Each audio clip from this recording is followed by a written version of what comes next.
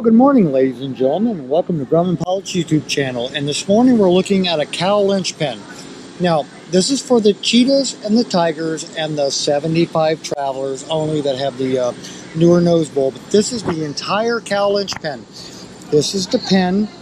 This is the cow latch pin spring. This is the grommet that we have that we hold on to. Then there's the adjustment screw, and then the pieces you want to be careful about.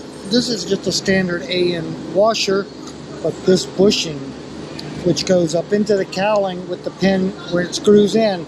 A lot of people, when they take the old ones out, this balls gets blown away and they never know it. You can put it back in without this, but it's never quite the same latch. So this is the complete assembly.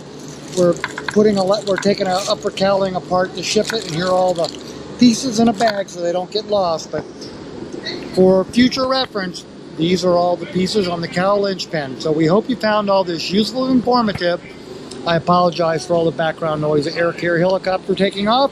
Thanks for watching, and have a great day flying your Grumman.